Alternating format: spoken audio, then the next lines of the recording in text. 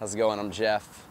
We're out here on this 2014 Scout, Winyah Bay. We're also with the Charleston angler, Shane, Jonathan, and Hartley. We're going to be testing out this brand new grappler anchor, custom coated, out in the Charleston harbor.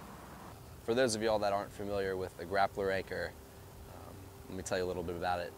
It's a rocky bottom anchor designed for jetties, reefs, oyster beds, grassy marsh.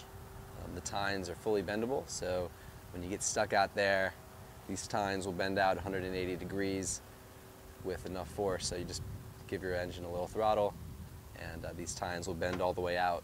When you get back on your boat, just bend them right back to its place.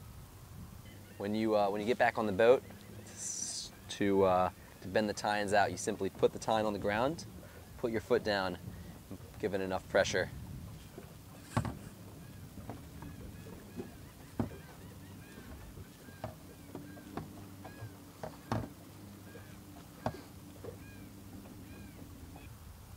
Our anchor is different from a Danforth anchor in that when you seem impossibly stuck, your anchor will always release, whether it's from your traditional rigging method where you're just shackling your anchor line up to the top, or you're shackling your line down at the bottom, zip tying it to the top, zip ties break away, and the anchor is flipped upside down. Something new for this year is that we're offering most of our anchors in this Duracoat finish. It's a non-skid, non-stick finish that's not going to mess up your gel coat or deck. It adds a little extra stiffness to the anchor, so it has a little extra holding power for those bigger boats.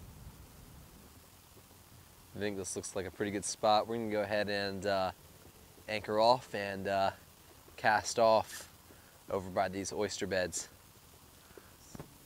Proudly designed and manufactured in Charleston, South Carolina. Our anchor is sold through either our dealer network or through our own website.